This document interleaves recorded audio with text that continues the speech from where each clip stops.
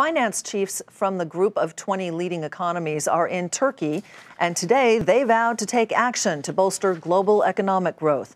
The group said it would use monetary and fiscal policy to meet its goals, but Treasury Secretary Jack Lew urged countries not to use currency devaluations as a way to increase their exports. Steve Sedgwick has more from Istanbul.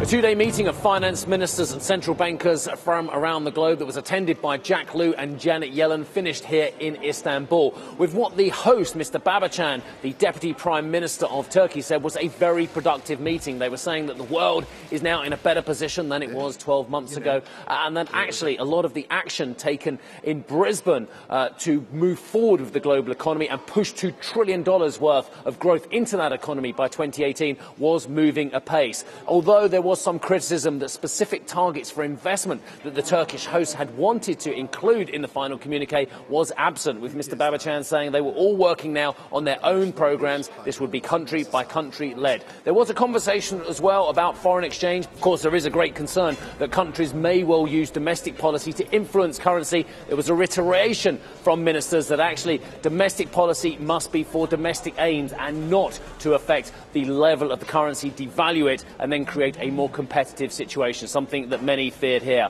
Oil prices were talked about as well, and the host said actually the lower oil price was a net positive for the global economy, although concern about investment and volatility did remain. They talked also about tax, about financial regulation, and also about combating terrorism.